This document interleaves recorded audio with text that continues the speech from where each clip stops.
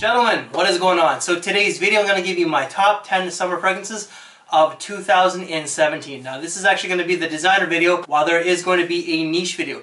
This is actually in no particular order. Some fragrances I will reach for a little bit more, and there are some that I actually prefer a lot more than some of the others.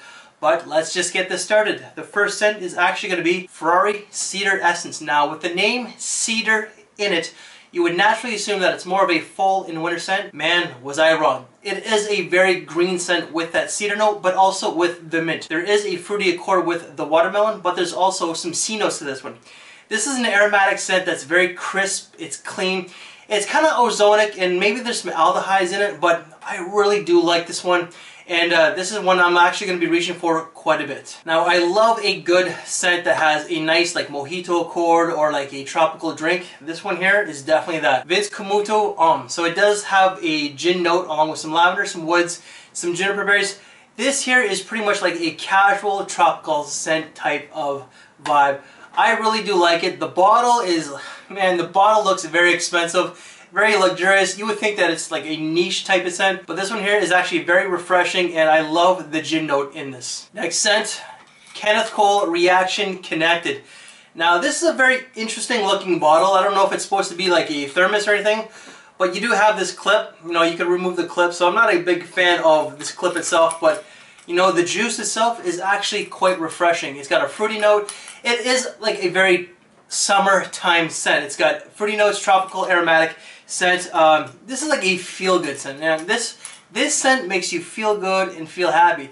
It's just like a laid-back, casual, cool vibes type of scent. Next scent, Hugo Boss Pure. So Hugo Boss Pure. That's my Boston accent because I can't do a New York accent, and Boston accent is probably done real bad. So this was actually a gift from the future sister-in-law. I actually got this for Christmas. Now, this was like a blind buy. I was actually going by the notes, and the notes looked really promising. There is like a lot of florals to this. There's some figs, there's some citruses, but it's also a very green scent. Now, when it comes to the florals, I think it's hindsight. This is actually a really surprisingly decent scent. You know, you don't hear about this scent a lot in the community, and I think that should get a little bit more notice because surprisingly, it's actually really good. So as I stated for the Vince Camuto one, I really do like a scent that has a nice tropical drink to it. This one is definitely no exception. Kenneth Cole Vintage Black. Now this is the only decant in this video, I assure you, but this is actually a really nice scent. So there is a tequila vibe to it. It's got wood, some green, a lot of citruses.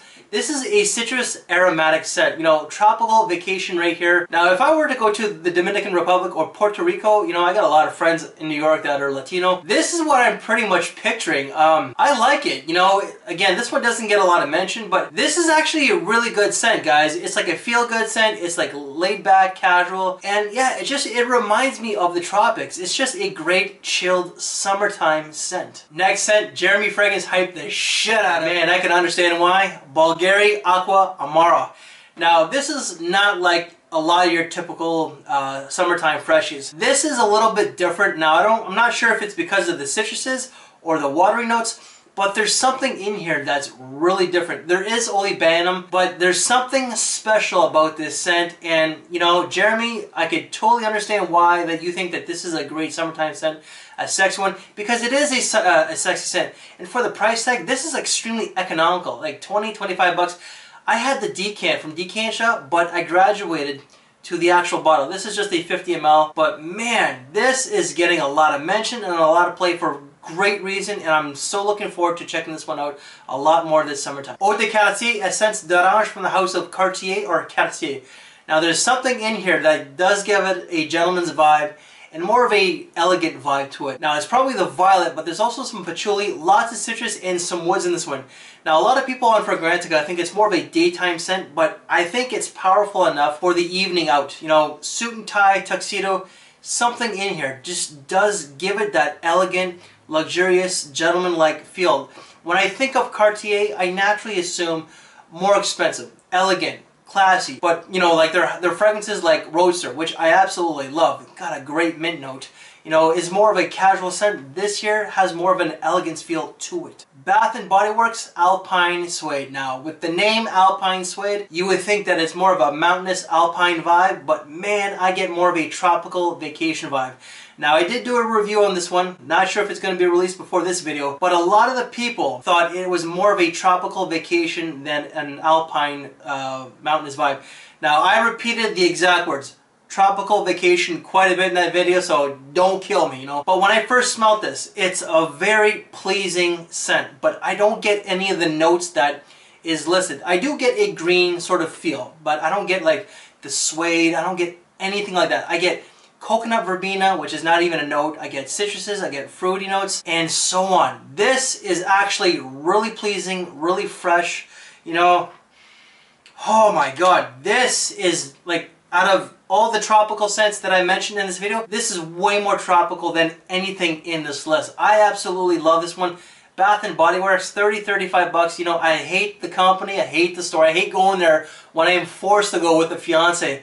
But this was actually a blind buy and a gem, and I'm actually glad she hauled my ass there. Now we're down to the final two. Man, you know what? These two are pretty much like my favorites when it comes to the designer freshies. And let's just get into this one right now. Ferrari Bright Neroli, man.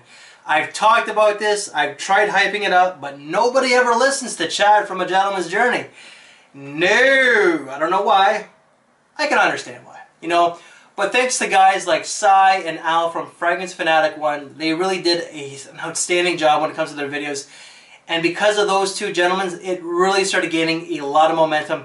To me, this does come very close to Tom Ford Neroli Portofino, just a lot less of the price tag. But it's not exactly 100% accurate. You know, I would say that it's maybe 80-85%. Tom Ford Neroli Portofino is a better constructed scent. I actually prefer that one, just not the price tag. This is the poor man's version of Tom Ford Neroli Portofino. It's got a lot of neroli, citrus, it's got some orange blossom, some musk, I think there's a little bit of woods.